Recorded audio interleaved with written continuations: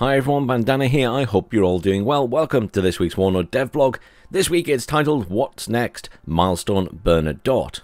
So in today's dev blog we'll be taking a look ahead at what's coming to WARNO soon. This includes the next major milestone Bernadotte and that it will be the final milestone before the launch of WARNO out of early access, which is probably the bigger news here because we didn't know quite when it was coming. We know, at least now, it's going to be after this next milestone.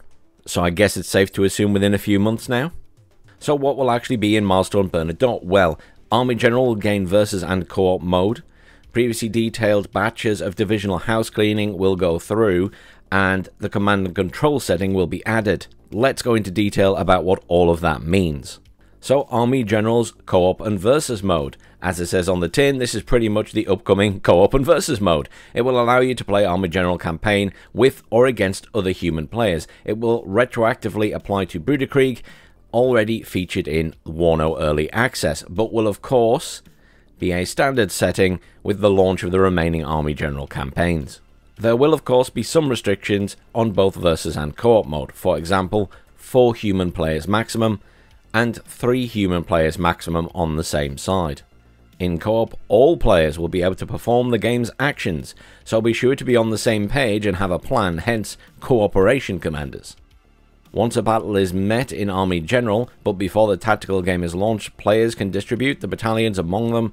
Then, if needed, you'll be able to switch companies from one to the other to make things more balanced. Note that battles featuring fewer battalions than human players on one side will be auto-resolved. In other words, if there's 3 of you playing together and there's only 1 battalion, it's going to get auto-resolved.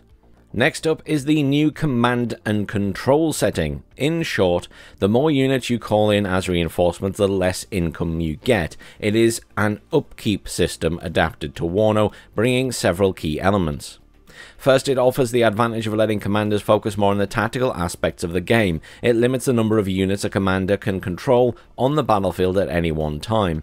This is especially useful for players wanting to deal with fewer units simultaneously. Another element is that it releases players from constantly bringing in reinforcements to use up command points.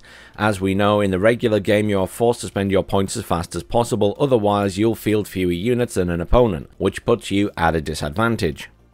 Lastly, the new setting prevents an over-dominant player from increasing their lead during a battle in an insurmountable way, giving a real chance for the underdog to make a comeback. It should be stressed that this is a setting and not a game rule, so it is something you can add in to Conquest and Destruction combat rules modes. It only affects players' income and not the victory conditions. Your income is reduced by an amount of command points equivalent to a percentage of the cost of each unit deployed on the battlefield. Hence, the more units you call in, the less income you get. Currently, we have 3 settings: 0%, no upkeep, aka what it currently is, 5% and 7%. There are a few things that are different, so logistics have no upkeep. This means that maintaining your logistic lines will be crucial in a battle. As a famous quote goes, amateurs talk strategy, professionals talk logistics. Air upkeep is half that of ground units regardless of the setting you choose.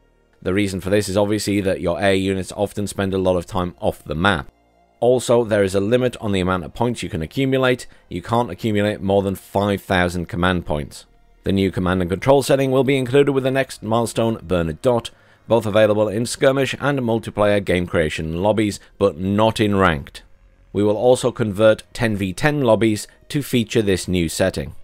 Last but not least, they've given us this picture of some new textures for British units that have had a bit of a rework. Otherwise, that's everything for this week. The previous blogs obviously discuss all of the house cleaning stuff, so they're not going to go over it again here. Thanks very much for watching everyone, have a great weekend, and I'll see you all soon.